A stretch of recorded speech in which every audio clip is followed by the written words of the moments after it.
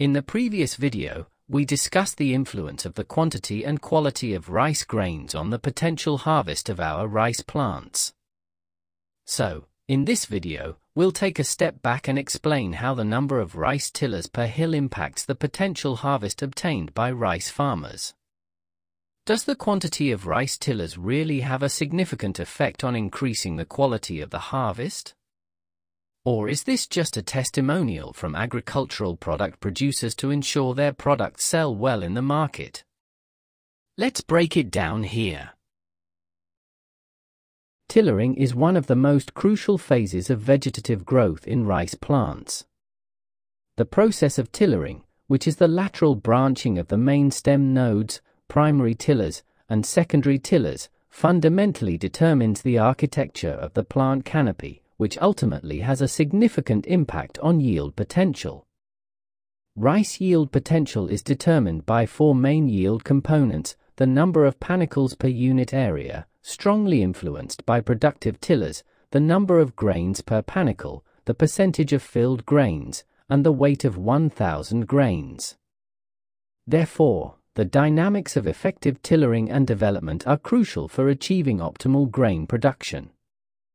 Theoretically, the greater the number of tillers, the greater the potential number of panicles that will form, which is positively correlated with increased yield. Various scientific studies have shown that the maximum tiller number is a key variable explaining yield. A strong, positive correlation has been found between tillering rate and yield, indicating that a higher tiller number generally accompanies increased grain yield and biomass accumulation. This is because tillers contribute significantly to the plant's total photosynthetic capacity, allowing for greater light energy capture, which in turn promotes carbohydrate production, biomass accumulation, and improved grain filling. However, the relationship between tillering and yield is not a simple linear relationship. Tiller quality, not just quantity, plays a crucial role. Only productive tillers that successfully produce panicles, contribute to yield. Studies have shown that early emerging tillers, such as the main stem, MN, and early-forming primary tillers, T1, consistently produce higher yields than late emerging tillers. Late emerging tillers often contribute significantly less to total yield due to several factors, including 1. Resource competition. Late emerging tillers face greater competition for light, water, and nutrients from the main stem and older tillers.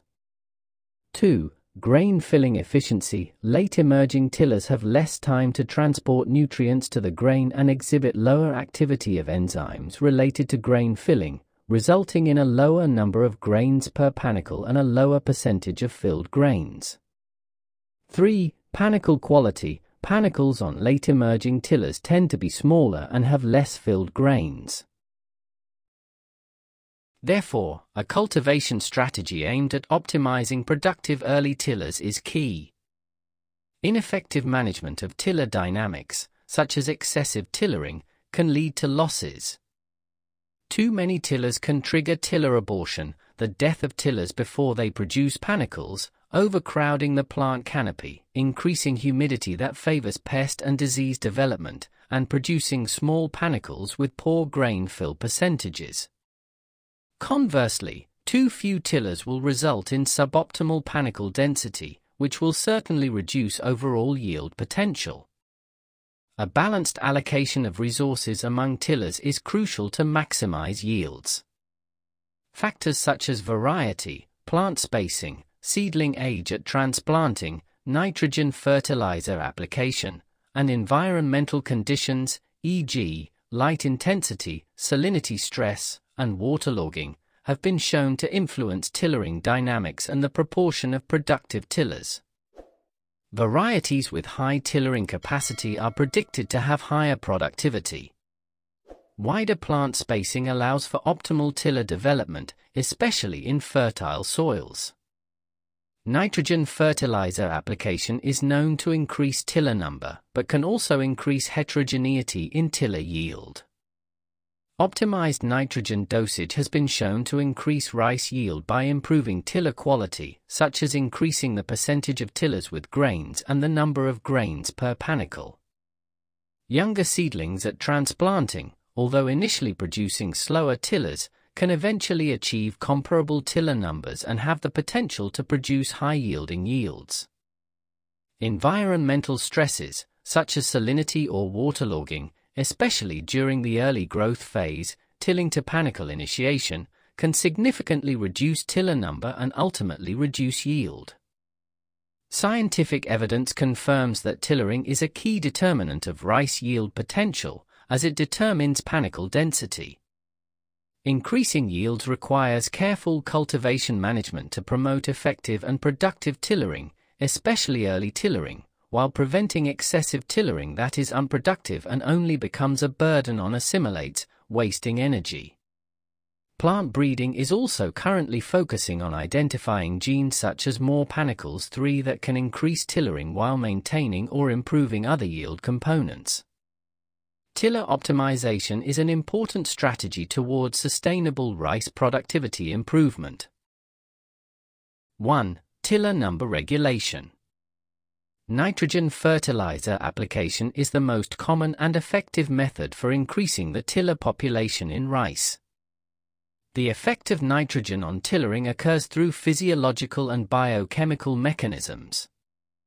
Shoot hormone. Adequate nitrogen application increases the cytokinin hormone content in stem nodes, which functions to break the dormancy of tiller buds and promote their germination.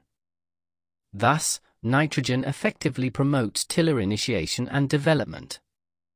Vegetative growth. Nitrogen is a major constituent of proteins, amino acids, and nucleic acids, which are essential for protein biosynthesis and cell growth. Adequate nitrogen availability will result in lush, dark green vegetative growth, increased leaf surface area, and, in turn, increased photosynthesis rates, which support energy for tiller formation. Increased maximum tillering. In general, increasing nitrogen doses will result in a higher maximum total tiller number per hill, which lays the foundation for panicle formation. 2. Tiller quality and productive tillers. While nitrogen increases tiller number, its impact on tiller quality, namely the proportion of tillers that successfully become productive tillers, forming panicles and grains, is more crucial. A. Yield heterogeneity. Nitrogen application, especially at high doses, often increases tiller yield heterogeneity. This means that not all tillers contribute equally to the final yield. Early emerging tillers, main stem and early primary tillers, contribute significantly more to yield than late emerging tillers. B. Resource deficiency in inferior tillers. Under high nitrogen conditions, most nutrients and assimilates, carbohydrates produced by photosynthesis, tend to be retained in the straw, stem, of late emerging tillers. Although these tillers have high transport efficiency in their vascular bundles, they have a shorter time to mobilize nutrients to the grain. As a result, they have a significantly lower number of grains per panicle and grain fill percentage, thus contributing minimally to yield. The conclusion is as follows. Optimized nitrogen application has been shown to increase rice yields by improving tiller quality, specifically increasing the percentage of tillers with grains and the number of grains per panicle, while reducing ineffective tillers. Overall, nitrogen is key to unlocking tiller potential. However, the positive correlation between nitrogen and yield only holds up to the optimal dose. Improper nitrogen management, whether in excess or insufficient, will reduce the efficiency of nitrogen use by the plant and ultimately limit the potential yield.